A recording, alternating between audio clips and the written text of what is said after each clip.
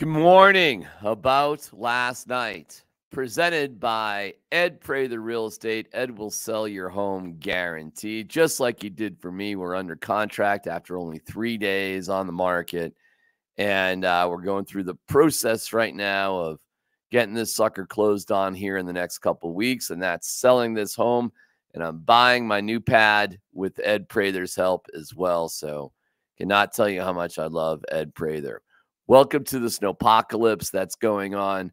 We'll get to the Avalanche. Also, we'll get to the Nuggets. Both great things to share. DMac SMak, or I talk to you about whatever's on your mind over the past 24 hours. Plus, we will have Nate and Chad on at a little bit later today because of the snow. A little bit later. So we're moving Chocolate Pain today to 9 a.m. Just a heads up on that. So, program adjustment. But it was a blast being on both for the Avalanche with 5 to go and our 5 to go program for the Nuggets. Both have great news to share. Great news to share. We'll get there. It's a very significant day for both teams. But first, we start with the mock draft. And I don't know if I could be more clear with how I feel about what the Broncos should do. Their lack of activity in free agency is, and I'm just going to check because sometimes I just miss stuff that happens late at night. I don't mean to miss it, but I do. All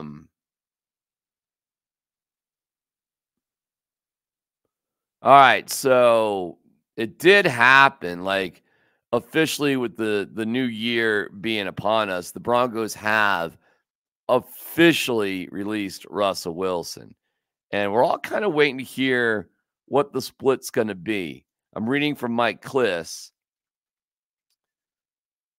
Wow, so they did. They are absorbing $53 million this season and $32 million in 2025. They're taking the major hit to this year. They made that decision. Fascinating. Okay. All right. What about that, huh? So the Broncos are taking the $53 million hit this year, $32 million in 2025. Wow. Okay. Fascinating. Well, we should think about what that actually means. So it's a 53-32 split. That's what it'll be known as for the rest of the time in Broncos history, 53-32. And it's, the decision was made on what gives the team the best chance to win in 2024 and 2025. It includes forecasting the salary cap, roster maintenance, future contract considerations. It was decided on before the start of free agency. And it does explain, for the first time in years, reading Mike Kliss again, in decades, had more substantial player subtractions from the first wave of free agency than additions. Yeah, we felt that. Like when we were on the radio yesterday, it was just like, whoa, they're not doing anything. What are they saving this money for? And now we know. Now we know. So they've lost Jerry Jeudy, trade Lloyd Cushenberry, cash, Justin Simmons cut, Josie Jewell, cash, free agency, dump Chris Manhertz, defensive lineman Jonathan Harris, and Mike Purcell and Fabian Moreau. See you later, alligator. Best of luck. They signed Brandon Jones and defensive tackle Malcolm Roach, but both to relatively low deals. They locked up PJ Locke, Troutman, Michael Burton, and Little Jordan Humphrey, but again, super low-level deals. More money players went out than came in. The Broncos made room for Wilson's dead cap by converting large salaries into prorated bonuses. Mike McGlinchey, Zach Allen, Ben Powers. And in terms of replacing Wilson, they kind of inquired about Sam Darnold. He wanted $10 million and wanted to go to Minnesota. He got his wish. So they really weren't, into that very much. They still may add a vet quarterback. So Jimmy G and Ryan Tannehill are both available. And Sam Howell, Zach Wilson, Justin Fields, all of a sudden, all those guys come into play. But the most likely leader in the clubhouse to start this year is Jarrett Stidham. And they still, I think they'll stay at 12. I don't think they'll move up. And then they'll have a decision between probably Knicks and Penix. I think J.J. McCarthy is going to go too quick. Wow. Okay. Well, that's big news this morning. Super huge news. Thanks to Mike Kliss. And what are your thoughts? So from now and forever, it'll be called 53-32. The 53-32 split. The Broncos take the biggest hit this year. I like it. I do. I mean, we talked about just biting the bullet. This is it. And if you want a sign of rebuilding, here we go. They don't have to come out and have a press conference and actually wave a white flag. They can you can tell by their actions what they're doing. This is the biggest gut check rebuild. I do wonder how you as a Broncos fan react to this. The 53-32 split. Okay, so it's official. Woof, wow. Next year, they figure to have cap space close to $100 million. But you're going to need... so Pat Surtain he's here, folks. He ain't going anywhere. Quinn Miners, no. This is a big move for Surtain. Wow, look at that. Crazy. Surtain is going to get paid. The Broncos are telling you Patrick Surtain is as important, more important than any other player they've basically ever had. That's wild. Okay. Corner. Wild. 53-32. So I'm looking at a new mock draft. Yeah, I'll get to your reaction. Can't wait to hear what you guys have to say about this. And we'll get to the Nuggets and the Avs here in a second. In this mock draft, the Bears select. This is after. This could possibly include trades, although I don't think there's any in here, actually. Hold on. Okay, this is done by Field Yates ESPN. Bears take Caleb Williams. Commanders take Jaden Daniels. The Patriots take Drake May. Okay. Cardinals take Marvin Harrison Jr. The Chargers keep Keenan Allen, take J.C. Latham, offensive tackle for Alabama. Again, these don't involve trades, so take this with a grain of salt. Malik Neighbors, wide receiver, LSU, goes to the Giants. Titans take Joe Alt, offensive tackle, Notre Dame. The Falcons take Dallas Turner, although that's a ripe spot to make a trade with, but okay. Bears at 9, Rome Odunze. Fashanu, offensive tackle, goes to the Jets. Minnesota takes J.J. McCarthy. If the Broncos really love J.J. McCarthy and we find out they didn't move to do a deal to go from 12 to, say, 8 with the Falcons, and J.J. McCarthy goes to the Vikings, and the Broncos, we find out later, oh, yo, that was our guy, blah, blah, blah, blah, blah. And the Denver Broncos, according to this mock, take Terrion Arnold, a cornerback out of Alabama. You got to be fucking kidding me. Guys, this is... I don't even know what to say. And that's with Brock Bowers on the board.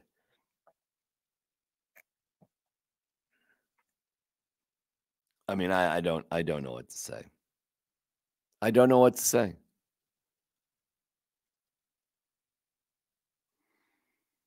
A total nightmare. Total nightmare.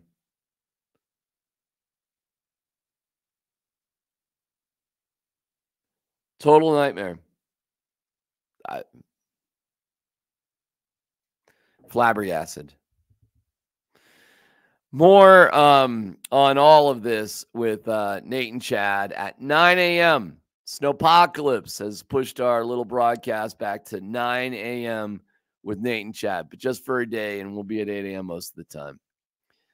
Let's turn to your Denver Nuggets. Coach Malone. Yeah, hey, really quick, that's a hell of a win. And it's a way to start off a 4-game road trip with a very business-like mentality. We held that team to 42% from the field, 88 points, and 23 from the three-point line. Fourth quarter, only 17 points. Could have given this to a lot of guys, but I want to give it to my man, CB. Yes, sir, CB! Running, chasing, all over people. And Reggie Jackson, where you at, Reg? Big Johnny, what's up, Big Johnny? 7 big points, man. 7 big points. But everybody on the bench, you guys all came in and helped contribute to that win, made big plays or a big shot. Let's not be satisfied. 16 games to go. We're in first place, I believe, right now. Let's try to stay there, okay? Bring it in, man. Proud of you guys. Family on 3. 1, 2, 3. Thank you, DenverNuggets.com. Always love seeing that stuff. Yeah, the standings are out. The Nuggets, take a picture of this. The Nuggets are in first place in the West, in the Western Conference. The Avalanche are tied for first place in the Central Division. And the team they beat is in first place in the West. We'll get to the Avs in a second. But what a win by the Nuggets. I mean, what a win. This team is crazy good. Jokic only had 12 points, but 14 rebounds. Only took 8 shots. Did not even attempt a 3. Didn't need to. Michael Porter Jr. was absolutely on fire. He scored 25% of his team's points with 25 points. Like how I did that math. 9 of 16 shooting, 5 of 9 for 3. When MPJ is hot, just let him go, man. Just let him go. Let him be hot. Because he's one of the most dangerous shooters in the NBA when he's feeling it, and he was feeling it. He also had 7 rebounds, which is fantastic. Jamal Murray with 14 points, 5 of 14, 2 of 8. Not a great shooting night for Jamal, but no turnovers. And you'll take that sometimes out of a guard too. Caldwell Pope remains one of the best defensive players in the NBA. And Aaron Gordon had a productive night with 16 points. Again, it's a slug-it-out sort of game. 7 points from Reggie Jackson. He actually had 9, but at one point he had 7 in a row. He was 4 of 9, 1 of 1 from 3. And I know what Malone's doing. They're definitely trying to pump him up. They want Reggie to be productive for the playoffs, and they got to get him back to where he was early in the season. Holiday had 13 minutes and only 2 points. Didn't have a great game. 1 of 5 shooting. Wasn't his night. Peyton Watson had 6 points in 23 minutes. And Christian Brown on the defensive end of things got them going, as well as a perfect night shooting 3 of 3. I mean, this was a great team win for them to score 100 points and get 24 points from the bench. That's outstanding. If you got 25% of whatever points you got for a game from your bench, you'd be in great shape. Great shape. Meanwhile, you see a slug-it-out game where Zeke Naji only plays 5 minutes. So you can see that the Nuggets have different rotations possible, really without having a significant, automatic fill-in guy for Yoke. 5 minutes from Zeke in the playoffs, seriously, may be enough. If that's good enough for them, it's certainly good enough for me. So congratulations to the Nuggets. 188. They got the Heat's number. They beat the Heat. They've beaten the Celtics. They've beaten the Bucks. The next home game is against the Knicks. That's not until, I think, the 21st. I'll double check that for you real quick. 21st against the Knicks. That'll be fun, considering the ass kicking the Knicks gave the Nuggets in New York at the end of a long, horrible, snow-filled, travel-plagued trip. So you don't take that too seriously. Off to San Antonio for a game on Friday against the Spurs. The Spurs are not a great team, but they've got Wembanyama. And I don't sleep on the Spurs. They're a little tricky. Dallas on Sunday at 1:30, and then on the Tuesday, March 19th against Minnesota. Okay, what a way to start the road trip. Fantastic. We do move on. Other scores in the NBA last night. Pistons over the Raptors, 113-104. Magic over the Nets, 114-106. Bulls beat the Pacers, 132-129. Hornets over the Grizz, 110-98. Cavs pounded the Pelicans. That's good. 116-95. Mavs beat the Warriors. The Warriors are just toast, man. They are toast. 109-99. Blazers beat the Hawks 106-102, and the Kings beat the Lakers. Sure, that felt good for them, 120-107. Meanwhile, you have a unbelievable matchup in hockey last night. About last night when it comes to your Avalanche. Wow. 4-3 winners in overtime where they trailed 3-0. 3-0. They were down to the first place in the Western Conference, Vancouver Canucks, where the Canucks had 3 days of rest before this game, and the Avs were coming off a back-to-back. Bananas that the Avs won this game. They were down 1-0, 24 seconds into the game. First shot. Second shot, taken 2 minutes and 20 seconds later, that goes in. It's 2-0 Canucks 3 minutes into the game on 2 shots. Then Zadorov gets a goal in the That's how the first period ended. Miserable. Second period, Zadorov gets a goal at 4:23. And you're like, well, this game's toast. And then Mikko Rantanen gets a goal with 1.7 seconds left to go on a feed from Taves. That was gargantuan. Gargantuan. It just broke the ice. It gave a little momentum, and it sucks the energy out of the home team to allow a goal with 1.7 seconds. And it was Mikko between 2 defenders at the mouth of a goal. A feed from Taves right to the middle of the goal crease that Mikko tips in. You can't allow a goal like that. That is bad defense. That's undisciplined hockey by the Canucks, and we'll take it. So now what? Well, they get a 5-on-3 opportunity, and Nathan MacKinnon blasts home a goal from his spot. The McCannon power play goal, assisted by Maka and Mikko.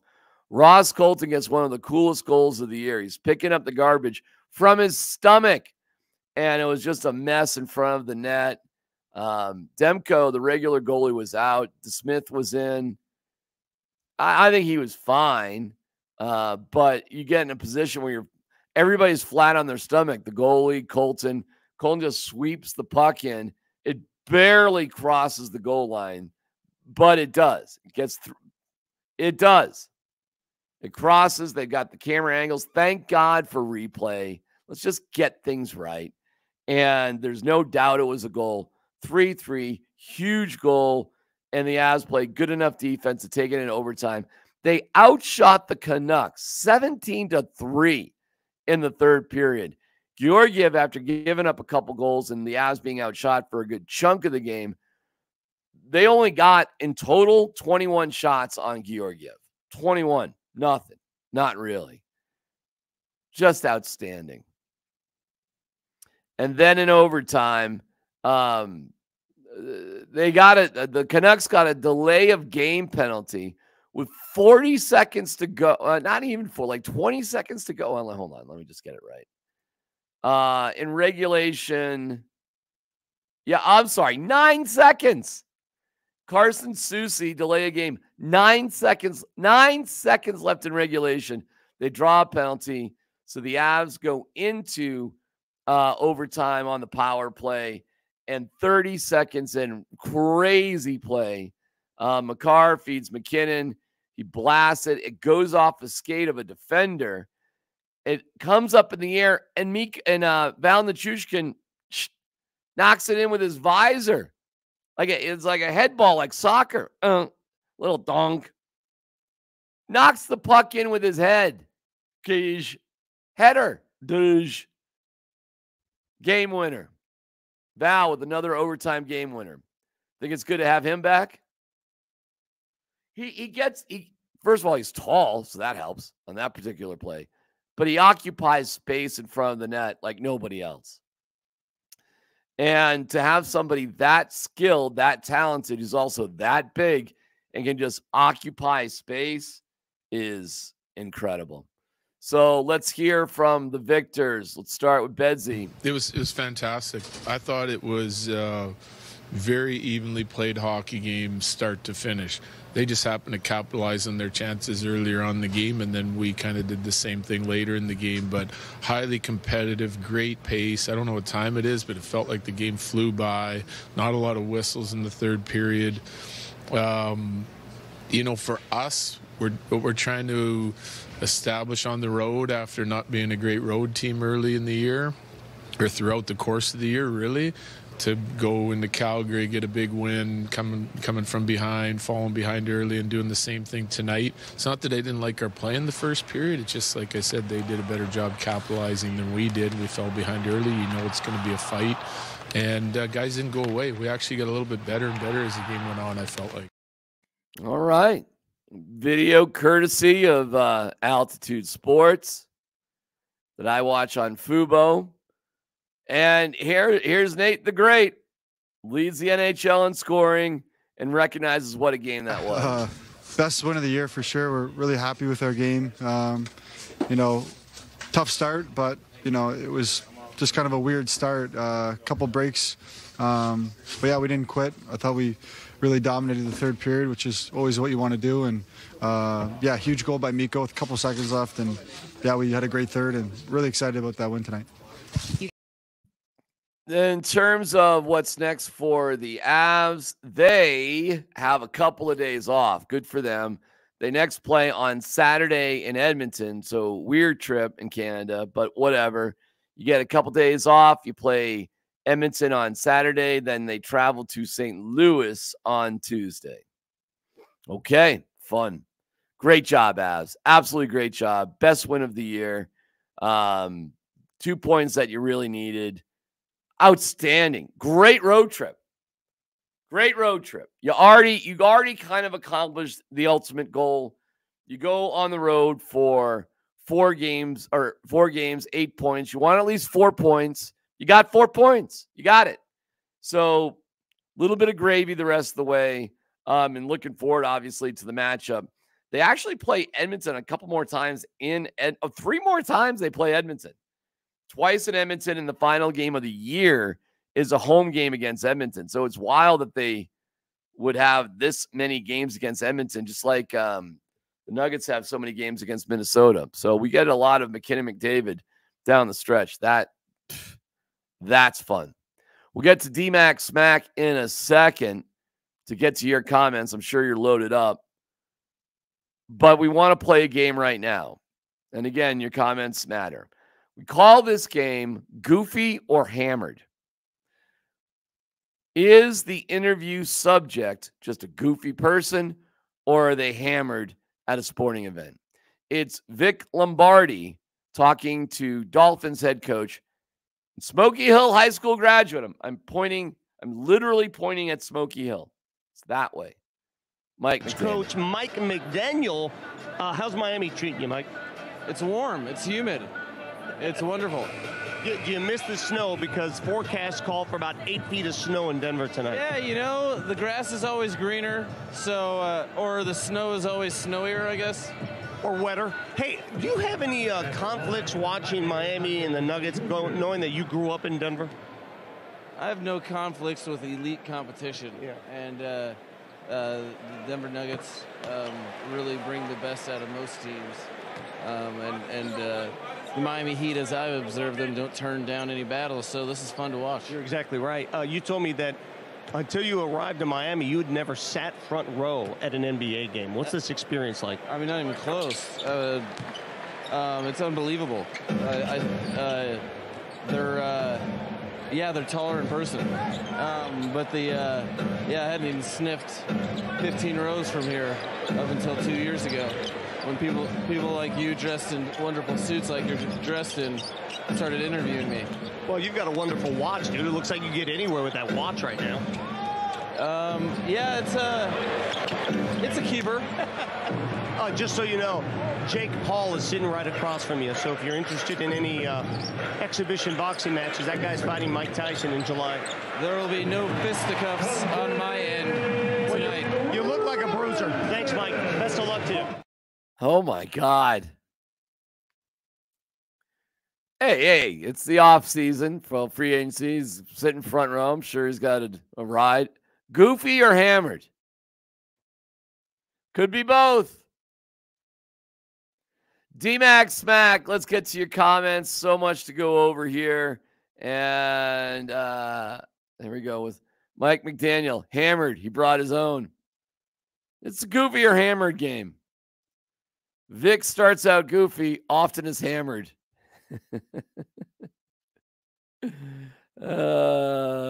Goofy, very goofy. It's called Spurs Appreciation Week, where the Spurs play a week of home games in Austin since they don't have a basketball team. All right, well, that's cool. Good to know. That was the end of the comments. If you want to throw in goofy or hammered, that's fine. I'll get to that. But let's get to the comments from the beginning. DMac SMak, I love talking to you. Michael, GM, DMac, have a great day. He ain't lying. He ain't lying. Michael, it's always great to hear from you. Good morning, DMac. I'm glad they're taking 53 this year. I'm not sure what the team product will be. Could be rough. You know, you look at it and you're like, wow, what did they really lose? But what'd they really add? So you might be just really seriously taking it on the chin this year. I'm okay with it. I am. I can see what's going on. I'm not going to be overly critical of what the team does on the field this year. You know what? I am surprised. I thought Sean Payton was going to be into this for the short run, and it looks more and more like Sean Payton wants to be here for a longer period of time. Okay. I can admit when I'm wrong. And the writing on the wall for Sean to be here for his 5-year contract and maybe beyond. And they need it. They need it. They absolutely need it. So I think this is actually great news. According to my calculations, spot rack after the 53 for Russ and the projected rookie contracts, it leaves them about $15 million under the cap. That's not a lot of money to play with, Kevin. Good work by you. Way to go. If that's true, and it sounds true, $15 million. I mean, eesh. So you probably aren't going to go after a big name inside linebacker. Probably do ride with Singleton, Jonas Griffith, and whoever you can pick up. You don't get, because with that $15 million, if we're just using that as a number, you're probably going to use, why would you even waste money on a quarterback then? Who are you going to get anyway? You might as well stick with Stidham. Seriously, you may as well give it your best shot with him. And I would say draft that quarterback and just try to make it work. Waiting next year for the quarterback. If you draft the quarterback and it truly does suck, you've got the draft the next year and you got free agency. You do. You do. And the Patriots are a great example. They made a play at Mac Jones at 15. They took the last first-round quarterback off the board. I mean, I hate that strategy. Just sitting at 15. Oh, all right, we'll take whatever's left. Hate it. And now, they had to suck it up. It's bad. Now they're going to get a high-quality quarterback, and they got a new coach. They're going in a different direction.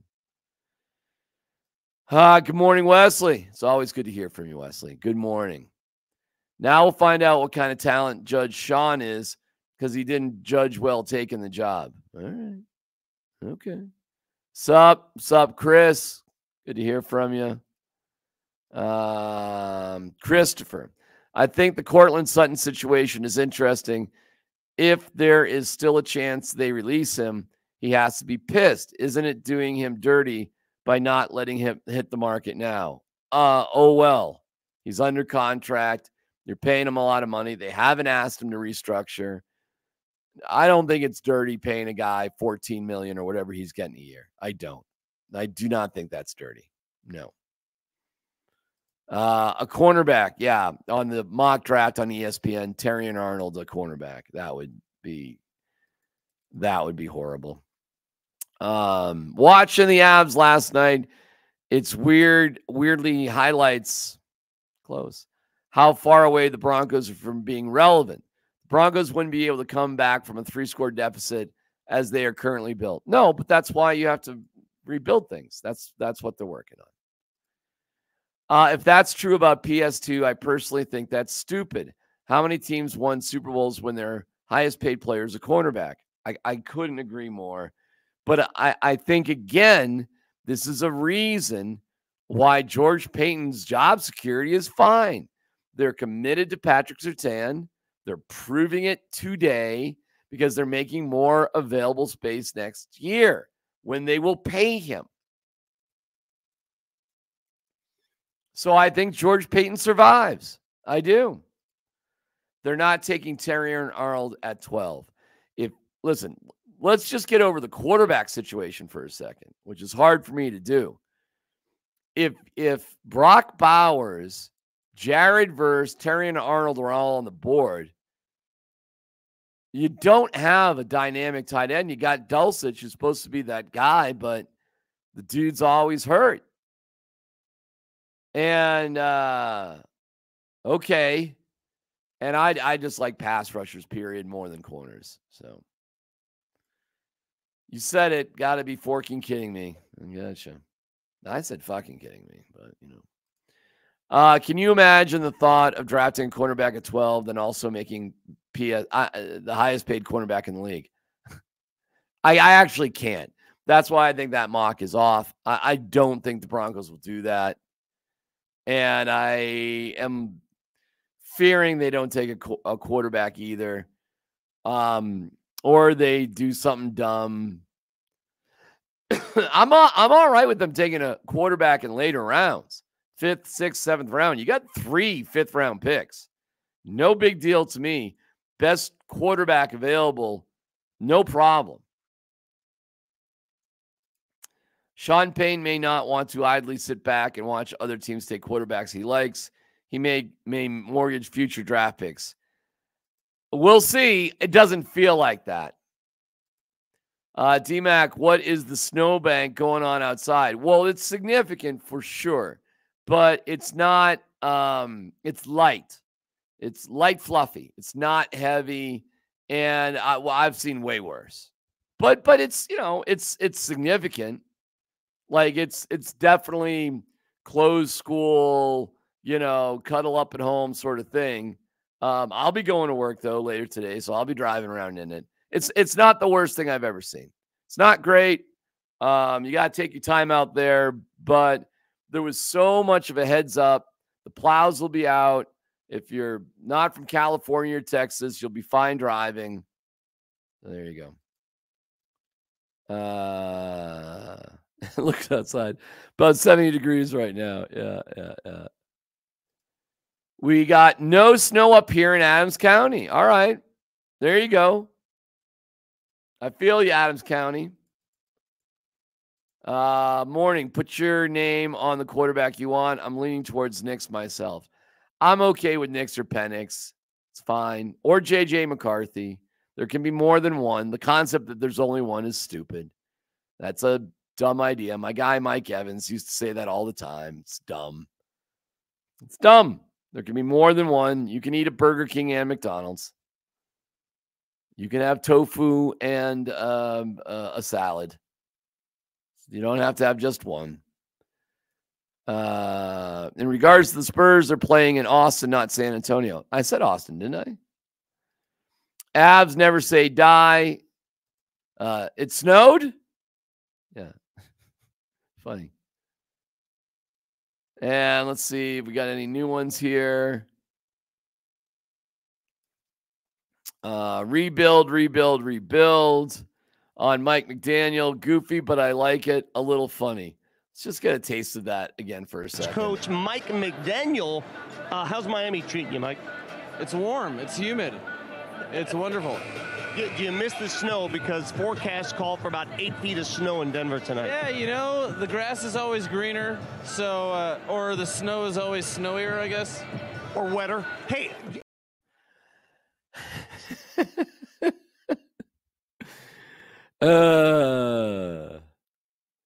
If the Broncos don't take a quarterback with first pick, they better take Bowers.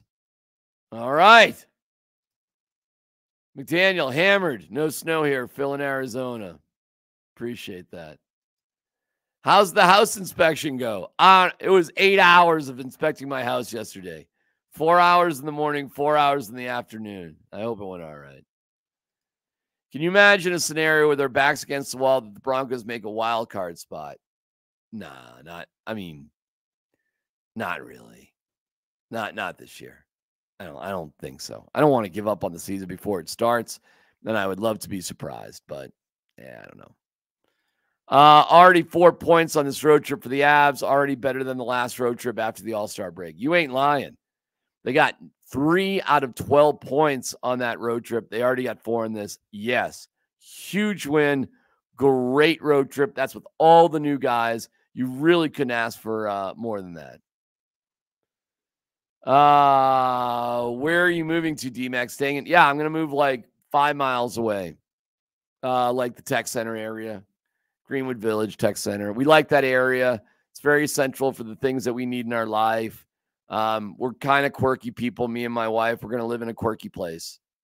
We found a place that is similar to like living at a condo at Copper Mountain, which is crazy to think you found something like that. So it's just 1 floor, 2-bedroom, fireplace in the bedroom and the living room area, big deck, and doors from the bedroom that go directly out to the deck. And we like it.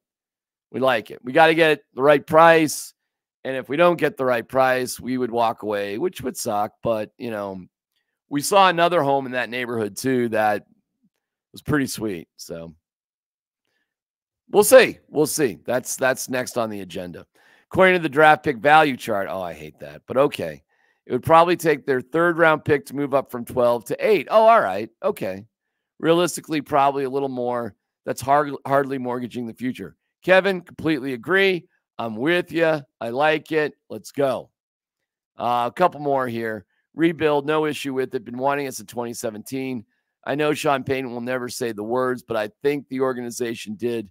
It would buy them a lot of grace with the fan base. I think they're there. I mean, it's skunk life goes on. Finally admitting to doing what the bulk of us had known and wanted them to do for years. Agree.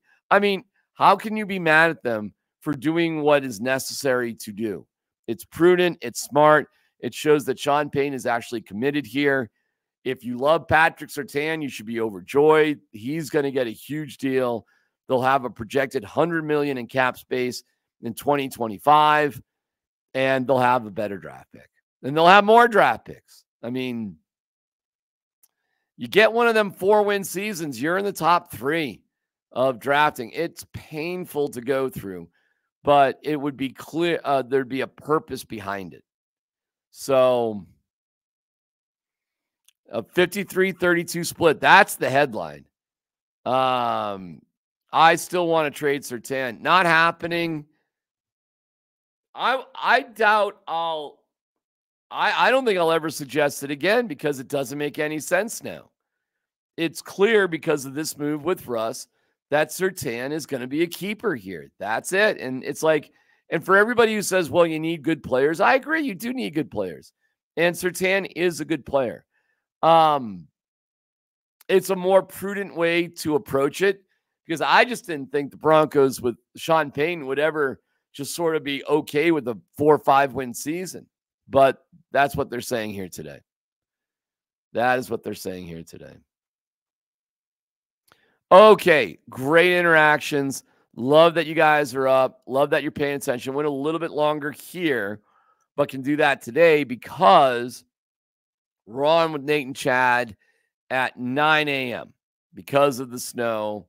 9 a.m. with Nate and Chad, and back to 8 a.m. with them regularly. So fun show this morning. I appreciate you riding with me. Yeah, there's snow out there. It's not going to kill you. I'm going to get some shoveling in between the show and Nate and Chad. But love you so much. So appreciate it. And thanks to Ed Prather. He will sell your home guaranteed. Check him out at edprather.com.